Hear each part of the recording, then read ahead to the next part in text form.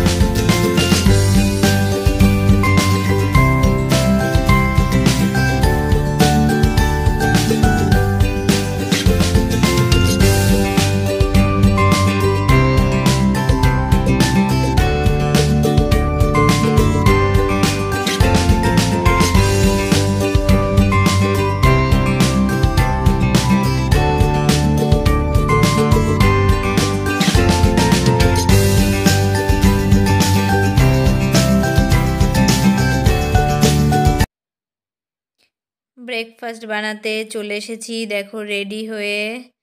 তো আগে আমি ডিমটা ভেজে তুলে নিলাম। আমি বানাবো হচ্ছে তড়কা ডাল। আজকের ব্রেকফাস্টে আমাদের হবে তড়কা ডাল আর রুটি। তো ডিমটা লাস্টে ভাজার থেকে আমি আগে ভেজেই প্রায় মানে যখনই করি তখনই ডিমটা আগে আমি ভেজে তুলে নিই। তারপরে ডালটা ওদিকে সিটি লাগিয়ে নিয়েছি। তারপরে দিকে মশলা দিই, মশলা দিয়ে কষিয়ে তারপরে তড়কা ডাল রান্না করি। তো আজকের ব্রেকফাস্টে আমাদের এটাই হবে, সকালে তড়কা ডাল আর রুটি। তো দেখতে থাকো।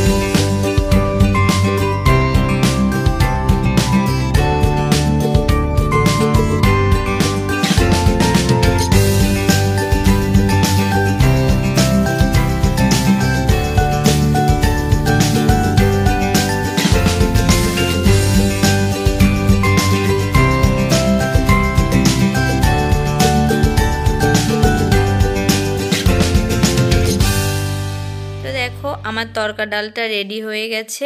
আর এদিকে আমি আটা মেখে রেখেছিলাম, তো রুটিগুলো আমি ভেজে নিচ্ছি, তারপরে আমরা ব্রেকফাস্ট করব।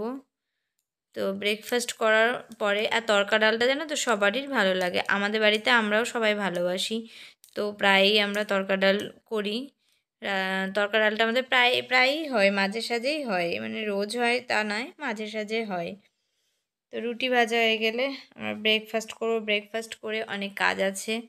ব্রেকফাস্ট করে আমার তো সকালে ঝাড়ু হয়ে গেছে দেখলেই, কিন্তু ঘর পোছা লাগায়নি। ব্রেকফাস্ট করে নিয়ে ঘরগুলো সব মুছবো, টাইম লাগে, এখন অনেকগুলো ঘর হয়ে গেছে, মুছতে টাইম লাগে। এইগুলো করার পরে আমি ঘরগুলো মুছে তারপরে জামা কাপড় ধুয়ে ঠাকুরের বাসন ধুয়ে ঠাকুর ঘর মুছে তারপরে আসবো রান্না করতে। তো আজকে কি ভেবেছি যেন আজকে স্নান না করেই রান্না করে নেব, রান্না করার পরেই আমি স্নানটা করব, কারণ দুপুর বেশি একটু রান্নার পরে স্নানটা করলে না একটু ভালো লাগে, ফ্রেশ হয়ে যায়। তো বেশিরভাগ দিনই রান্না আমি করেই স্নান করি, আবার কোনো কোনো দিন রান্নাটা করে নিয়ে তারপরে স্নান করি, আর কোনো দিন আগেও স্নান করি। তো চলো আগে আমরা ব্রেকফাস্ট করে নিই। এখন বাজে সকাল 9টা। তো আমরা ব্রেকফাস্ট করে নিই, তারপরে আমরা রান্নায় চলে আসবো, আর কি রান্না হবে তোমাদেরকে তখন দেখাবো। আর আজকে সিম্পলি রান্না হবে, যেহেতু সকালে তড়কা রুটি হচ্ছে, তো সেই আন্দাজে আজকে খুব সম্ভব একদমই সিম্পল রান্না করব। তো মাছ এখনও নিইনি, মাছালা এখন এসে পৌঁছায়নি, আসুক তারপরে নেব, রান্না করব।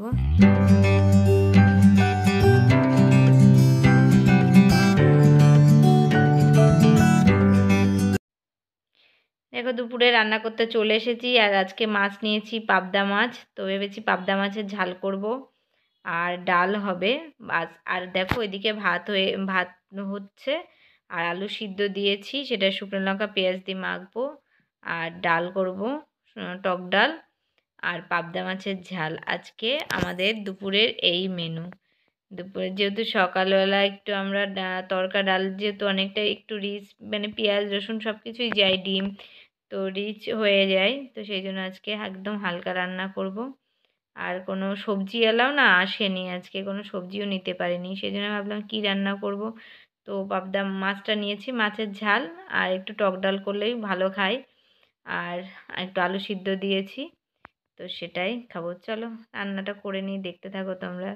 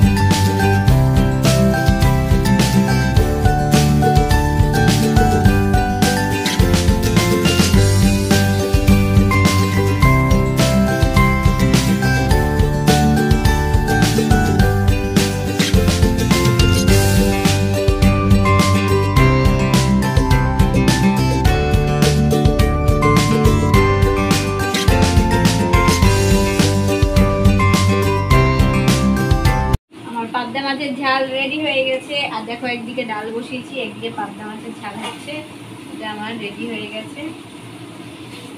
চলো এটা নামিয়ে নিই।